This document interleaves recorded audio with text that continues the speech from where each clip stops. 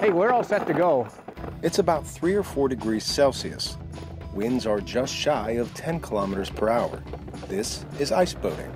Basically, it's getting on the ice and anything powered by wind that rides on skates, hopefully on top of the ice.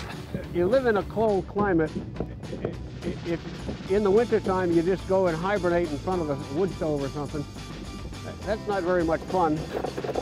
So people like Scott and Jim load into small boats outfitted with skating-style blades and safety equipment like life jackets and ice picks. I put one in each hand. If you're in the water, you jam them into the ice, and you got a way to pull yourself up onto the ice. Otherwise, it's very difficult to get up. Which brings us to a looming safety issue, when solid ice becomes less solid. They say there's 2 kinds of ice boaters, those that have gone swimming and those who are gonna. Me personally, yeah, I've gotten wet up to my thighs before. We tend to preach ice safety. Never sail alone. You realize that there's always thin ice somewhere. Scott says this ice is nearly perfect.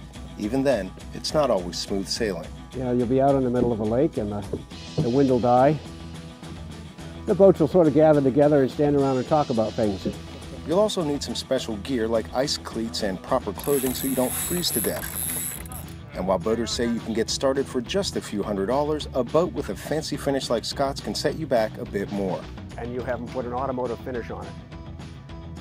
And then they start rubbing it with $100 bills and you tell them when to stop. Depending on your pocketbook, that may still beat spending an entire season by a wood stove. Hanging on for dear life in the very northeastern state of Maine, Arash Arabasadi, VOA News.